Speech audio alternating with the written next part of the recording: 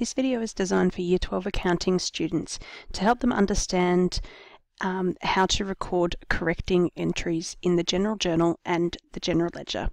This is one of 3 examples of correcting entries. The other 2 are available on separate videos. So what is a correcting entry?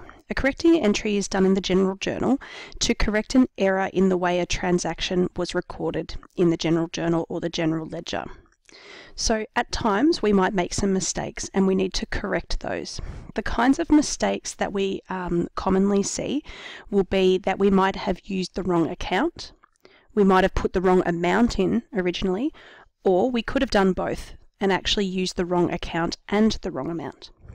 So to correct errors, essentially what we need to do is 2 things. We need to reverse the error that was originally made, and then we need to record the correct entry. So here's our first example. On the 17th of April, the accountant for E. Haynes has checked their records against source documents and noticed the following error. Memo 41 was issued for this correcting entry. So we can see here that the error was a payment of $420 for electricity was accidentally recorded as a payment of advertising. So to know what to record, we need to ask ourselves 2 questions. What was recorded and what should have been recorded? So the answer to our first question, what was recorded, was a payment for advertising. So we accidentally recorded a payment of advertising. So if we think about what that would normally look like, we would debit advertising and we would normally credit bank, and typically we would also be making a payment of GST. So we would also be debiting GST.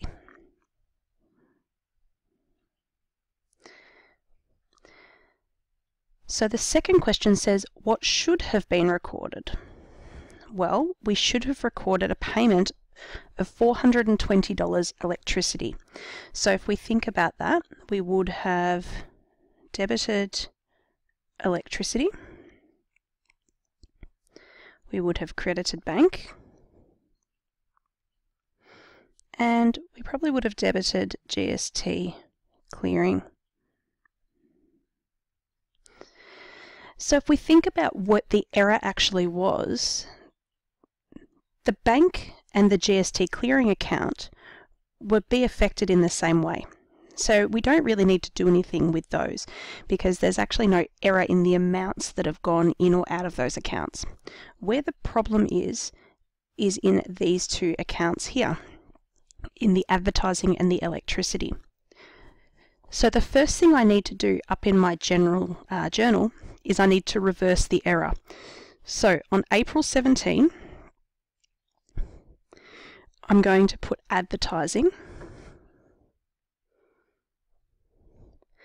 And in order to reverse this, I originally debited it, therefore I'm going to credit it, $420. Now to record what should have happened, I need to debit electricity. So what I'm showing here is I'm showing the decrease in the advertising expense, because that was my mistake, and the increase in my electricity expense, because that's what should have been recorded. So now I need to record my narration, where I explain what's happened. So all I'm going to put in here is correcting entry, and then I'm going to say pretty much what is said over in here. So payment of electricity,